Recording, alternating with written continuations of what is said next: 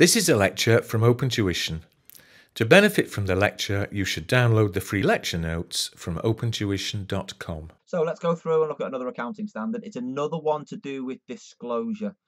However, that there could be a very small computation aspect to it with regards to the amount of disclosure that is required. But again, it's another accounting standard that you find hidden at the back of the annual report within all the notes to the accounts. And this one's about IFRS 8 operating segments. In a nutshell, all that's happening is that we've consolidated all of our subsidiaries. So you see consolidated revenues, costs, profits, consolidated assets, liabilities, and the net assets. Loses all the information about the subsidiaries, doesn't it? You don't know how well each individual subsidiary has performed. Has it done better? Has it done worse? Is it profitable? Is it loss making? What level of assets or liabilities do each subsidiary have? So following the consolidation where you've brought everything together using substance over legal form, we now have a nice big disclosure note that pulls everything back out and shows a little bit more detail behind the group account numbers. That's it, okay? But let's just go through there and think about it in a bit more detail, okay? So IFRS 8 operating segments. First of all, we need to identify what an operating segment is, okay? It's not necessarily just one particular subsidiary, and then why disclosure is required, okay? So what is an operating segment? Well, an operating segment is a part of the business whose results are regularly reviewed by the Chief Operating Decision Maker, CODEM for short. Okay, so remember these are international accounting standards. So you can't just use CEO, Chief Executive Officer, as the person who regularly reviews the results. Okay, so they put in the word Chief Operating Decision Maker. Now, what that does is that essentially means it doesn't have to be the CEO. It can be someone below the CEO that regularly reviews the results, okay? But it's got to still be pretty high level. You know, it's the chief operating decision maker who's responsible, if you like, for the ultimate decision. Maybe it is the CEO, but it might not be a CEO in other languages. Likewise, it doesn't necessarily have to be an individual, okay?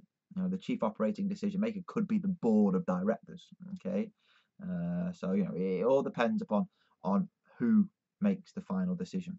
Other thing to think about there as well is the reason why it's a great standard now from what it previously was, is that if it's looking at the results from a chief operating decision maker's perspective, that's looking at it from an internal perspective, isn't it? So you're going to be looking at the same results as what the person who makes the main decisions are. So you get a really good internal view of how the business actually works. Okay, how do they analyze the position? How do they analyze the performance of the entity? Why is disclosure required? So we've said we've consolidated. We now deconsolidate a little bit in the notes because that helps you understand what's happened in the past, doesn't it? Okay, I know you're management accountants. I know you're looking forward, but we need to look at what's happened in the past from a financial perspective, don't we? And we can target the segments that have improved profitability, have improved revenues. You know, we can start to calculate ratios for a particular segment, just start looking there at maybe margins, return on capital employed, etc. Okay, so it really does help you understand the past performance of a particular business. Okay, because then what you can do is you've got a bit more detail about those segments. So let's just keep it as a subsidiary for now, and you can look at the risks and rewards of each subsidiary. Okay, you can look at where that subsidiary is located, or you can look at the type of business that that subsidiary operates in. Maybe the location that that subsidiary is operating in is subject to financial constraints, or there is an economic downturn within that particular geographical area, or maybe a particular business area is struggling because there's launches of new technology, or maybe there's a new global virus. I think Zika is the local, or the local, hopefully not too local. Don't want Zika, but you know, Zika is one of the new global health issues that we have, and maybe that will have an impact on how your business is operated. Okay, so you know, you can start to look at the risks that you're faced with and the level of reward or return that you get. You know, the higher the risk, the higher the return you should expect, isn't it? And likewise, therefore, what can happen is that the shareholders can make better judgments, can't they? Okay, if you've got more information, then surely that should lead to you as a shareholder making more informed judgments about the risk that you're faced with and the return that you get. If you believe you are now subject to increased risk for whatever reason that may be, and are not happy with the return that you're getting, sell the share. Okay. If you're happy with the level of risk and the reward, maybe buy some more. Okay. So that's what we're talking about in terms of your informed judgments, buying and selling shares. What we've then got to go through and look at is what must be disclosed. Okay. Essentially, you can disclose as much as you want, but there's like a minimum baseline guidance as to what should be disclosed. Anything above that, you're more than welcome to. But again, just be careful. The more information that you disclose, the more it's information overload. And don't forget, your competitors will have access to your financial statements and the notes, so you're giving more information to them about how particular segments are performing. Okay. So this is where the computations may come in.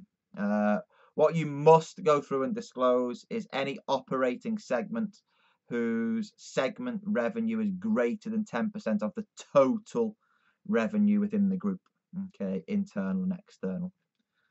Likewise, segment profits need to be greater than 10% of the total profits. You must disclose that as an operating segment. Now, we could have hundreds of operating segments, but we might not need to go through and disclose some of them because they're not big enough. This is all we're trying to do. Make sure that we disclose the large material segments. Everything else can just be thrown into as an other segment. And likewise as well, your segment assets need to be greater than 10% of the total assets. Okay, so we're looking at 10% of the segment revenue, profit and assets. If that's greater than 10% of the total, it is disclosed. If not, it just gets thrown into a category referred to as other. Okay, you don't want too much thrown into the other segments. That's like a dumping ground. If you start throwing too much within there, then you need to ask the question, what are we actually disclosing? Because we're not really disclosing much else, are we? Okay, if it's all been thrown into other. Okay, and what they try to do to prevent that happening, there's an additional override rule.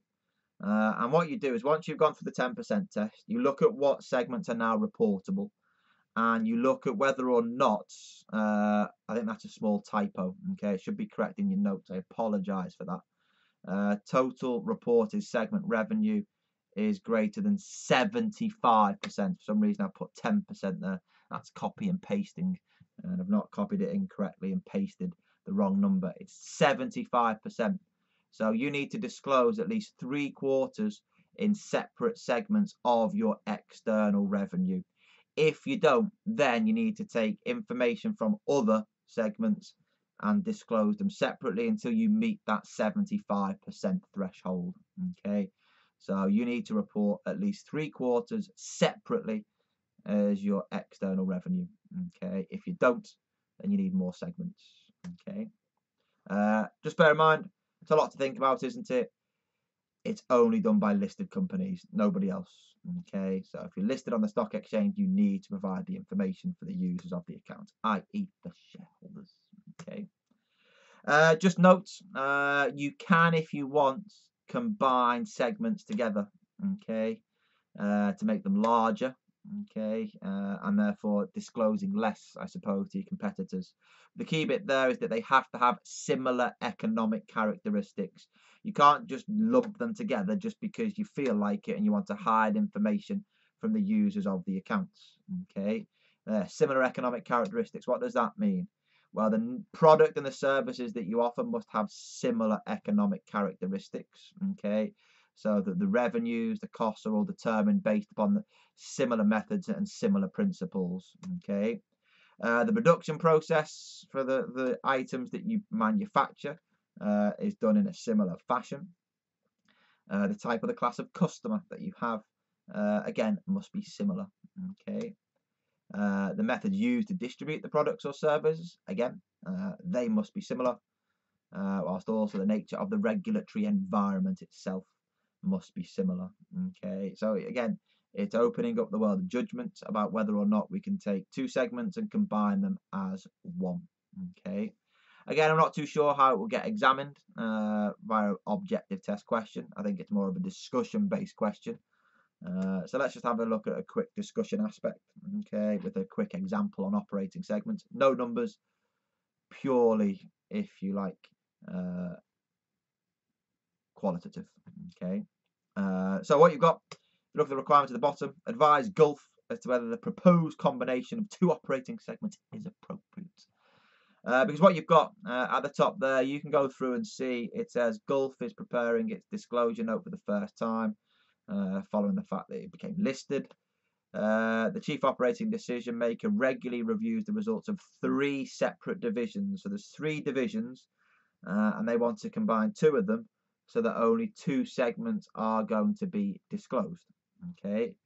What you've got is domestic and international railway operations, and is it there your railway construction? Okay. In the paragraph below, it says Gulf is intending to report 2 operating segments in its disclosure note as opposed to the 3 that are reviewed. Well, can we do that? Well, it says the domestic and international operations are to be combined because it is felt that they have similar economic characteristics due to the services that they offer. Okay, they're saying that they have similar economic characteristics. Is that the case? Remember, we need to think about the nature of the products, the nature of the services, the customers, the regulatory environments. So you need to balance it up. Okay, so are they similar from an economic perspective? If we look at the domestic operations first, okay, it tells your domestic railways involve a competitive tender process to run the railway service, which is then awarded by the local transport authority. So you go to the government, you say, right, we will run the railway for this amount for a period of time. And what happens there? Oh, careful. Gone too far. Apologies. The local transport authority then sets the ticket prices, collects the fares, which are then distributed amongst the various operators running the contract. So the government collects the money and then distributes out the money based upon the level of service that we have provided and the customers. However, just be careful for the international operations. That's a little bit different, isn't it? Ticket prices are set by us, Gulf. You know, in the domestic railway, the ticket prices aren't set by us; they were set by the government. Okay, so we have no choice there but to stick with those prices. Whereby internationally, we can push the prices up if our costs begin to increase beyond the level that we feel needs to be passed on then to the customer. Okay, so again, if you look at it as well, you know, who collects the fares internationally? We collect the fare internationally, don't we? Whereby domestically it was collected from the government. So if you're looking there at the products and services, that the product is very similar, isn't it? But when you look at how it operates and how it works, I don't think economically you could go through there and say that they hold the same economic characteristics, do they? Okay. The regulatory environment is different under both, isn't it? The domestic operation is regulated by the local authority. Internationally, it's regulated by ourselves, isn't it?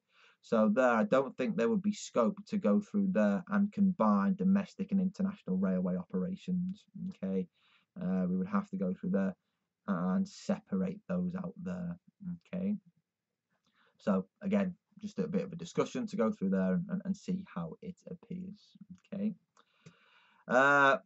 If we just then move on, it's now looking at what is specifically disclosed. So you have to disclose your segment revenue as a minimum. You have to disclose your segment results, so profits. You have to disclose your segment assets and liabilities, any capital expenditure, depreciation, amortization, and any other non-cash expenses. So impairments, share of profits or losses of joint operations, joint ventures, and there is it, your associates. Okay, they're non-cash, aren't they? Okay. What I'm going to do is just going to use Associated British Foods and their disclosure note to talk you through it. Associated British Foods, it's a food company in the UK.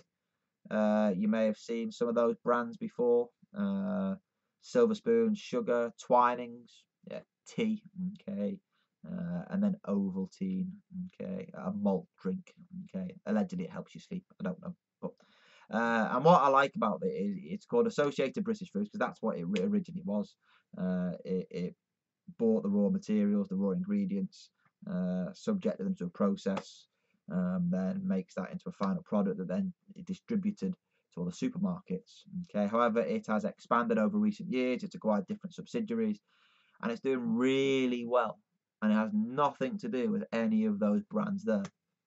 Down to that one, Primark. Okay, yeah. Primark is owned by Associated British Foods. For those of you who don't know, Primark, it's a low-cost shop in the UK that specialises in clothes. Okay, and it has boomed ever since the recession. Okay, it's done very, very, very, very well, and that's why Associated British Foods has done very well, even though the other aspects of the business haven't. And without operating segment disclosure note, you wouldn't necessarily be able to see that from the consolidated financial statements. So let's just go through and just pick out some of the disclosures. You don't have to get the financial statements. I've just drawn them up there. So what you can see there is you can see your continuing on, if you like, your statement of profit or loss. So you've got your revenue, you've got your profits, and is it there? Your profit for the year. Okay, so you can see there that we've made 12,800 million, 12.8 billion pounds worth of sales. Huge. It's a lot of sugar and a lot of clothes. They made an operating profit of 1.1 million, isn't it? And profit for the year 524 million. Okay. Why? How? Okay. Sales have gone down ever so slightly, haven't they, from last year? Profit for the period has fallen a little bit more, okay, than what we had last year. We just don't know why, and that's why the disclosure note there is relevant. Okay, so what you've got, remember the profit figure was 1208, wasn't it, on revenue? So you can see there at the top, the 12,800 at the top is then split out, isn't it, into grocery, sugar, agriculture, ingredients, and retail. Okay, retail is Primark. Okay. Grocery is essentially all the Ovaltine, the Silver Spoon Sugar, and the Twinings Tea, and all the other brands that it has. And then sugar, agriculture, ingredients, that's sort of like the background, if you like, the raw material processing that goes in then to the groceries that they produce. Okay. And if you just start to look there, you get a real feel of how much Primark contributes, doesn't it, to the overall Associated British Foods, doesn't it? Of the 12.8 billion of sales, 5.3, okay, not far off half, comes from Primark. Okay, and if they didn't have Primark within its portfolio of businesses in the group, it will be doing nowhere near as well as what we would have anticipated. If you go through there and look at your profit for the period, look, and the profit for the period was 524 million. The retail makes up all of that profit. Okay, 665 million. It's still making profit from the grocery segment, but the sugar is what is whereby we have the issue, isn't it? And the reason why that issue comes about is essentially it says there, is it profits less losses on sale and closure of the business? So they've gone through there and closed down a significant part of the business, and that's ultimated or given rise to losses. So hopefully those losses won't be there next year. We'll generate a profit next year on the manufacture or the production of sugar. So taking the sugar cane and the sugar beet and converting it into the sugar that we see in our sugar sachets. So the user of the accounts there can see a better perception, can't they, of the past performance. The performance this year wasn't as good, but that's primarily down to the sugar, okay, the sugar operating segment. And if that improves, then things are going to improve into the future, aren't they? Okay, and things are looking rosy, aren't they, with regards to Primark. Other things as well you've got there, is it your assets? So you can go through there and see a bit about the assets. You've also got there, is it the liabilities? Okay, so abiding by the minimum disclosure. Okay, they've also gone through there and put in additional disclosure to do with the assets, to do with the liabilities. Okay, and then other things that they've got, non-cash items. I think there's amortization of intangibles, and as well there's, is it the share of profit of tax or share of profit after tax from joint ventures and associates. Okay, so giving you specific information there to do with those items. Okay, again in agreement with the standard. What isn't there, and it's because it's on another page, is everything to do with the PPE. So you've got there, is it the capital expenditure? You've got there, is it then the depreciation? And also you've got another non-cash item there, is it the impairment? Okay, again, so you can see there, you've got 657 million in total of capital expenditure during the year. And again, nearly half of that, okay, or over half has been spent, 351 million. That column there is Primark. So they're really making heavy investment into its stores, again, to try and boost the sales and to boost the profits of its most successful segments. Okay, if you think about the food, Ovaltine, was it Silver Spoon Sugar, Twinings tea. Twinings is a luxury brand, isn't it? So in times of difficulty for customers, they'll tend not to buy Twinings tea and they might buy some lower cost tea. So maybe that segment is struggling ever so slightly, but maybe as things pick up again, people might go back to drinking Twinings tea. You never know. Okay, it depends on personal taste, doesn't it? Okay, but again, that's just a little bit of a sample in terms of disclosures that you could have. Okay, again, if you go back, I'm not going to go through and play around with the numbers, but remember the 10% rule. Okay, so what you've got there is total sales are 12.8 billion, aren't they? So 10% of that is 1.28 billion, so 1,280,000, isn't it? So you can see there that grocery, sugar, and retail are all satisfy the 10% on the sales. Okay. If you're then thinking, well, right, sugar, agriculture and ingredients don't fit the 10% on sales. Maybe they do for profit. The profit was 524, wasn't it? 10% of that is 52. So therefore, agriculture at 64 and ingredients at 75 fulfill that definition, don't they? Okay. I've thought the central column is there, isn't it, to reconcile it into the total at the end. And also the assets themselves are probably quite large because they go through there, don't they, and contain, if you like, all of your head office items. Okay, there we go. So let's just skip through those. And then just look at other things that could be disclosed. So is anything else disclosed other than just the segments, the assets, the liabilities, etc. that we've seen there? How the operating segments have been identified. So who is the chief operating decision maker? The products and the services that the group provides. Is there any reliance on major customers? I wouldn't have thought so here with Associated British Foods. And also any geographical information may be given if you've not already provided your geographical information. You can provide geographical information for this exactly the same way in terms of the disclosures, revenue, profit, assets, liabilities, depreciation, amortization, non-cash expenses, etc. But it's limited to revenue and non-current asset. You can disclose more if you wish, but that is a minimum, the revenue and the non-current assets, and we'll see that in a moment. So here I've taken the note again from Associated British Foods, and you can see there at the bottom of that first paragraph, the board is the chief operating decision maker. So they go through, review the figures, and they have the final decision. Okay. Likewise as well, it talks again about it being from an internal perspective. So the group's operating divisions based on the management and internal reporting structure, which combine businesses with common characteristics. So, that there are, if you like, some segments that there are maybe that have been combined to give you, was it the grocery, to give you sugar, to give you agriculture, ingredients and retail.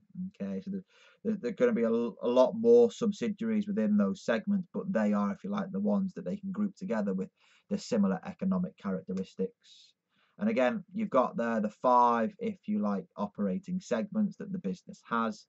It explains what each of them does. So again, in the sugar, I think you can see there it mentions, is it, they supply it to Silver Spoon, okay, which is there, is it part of the grocery part of the business. And then retail, it mentions there, is it Primark, and also one, I think, Pennies, I think that's in Ireland, isn't it? Okay, there we go. And then just other bits and pieces. Obviously, when we looked at your disclosures for the operating segments, we looked at it via business. Here you've just got a bit of geographical information. They've got it there via revenue from external customers. And they've got there, if you like, is it the segment assets? And you can see there, the AB Foods, $12.8 billion worth of sales. They are, the majority are within the UK.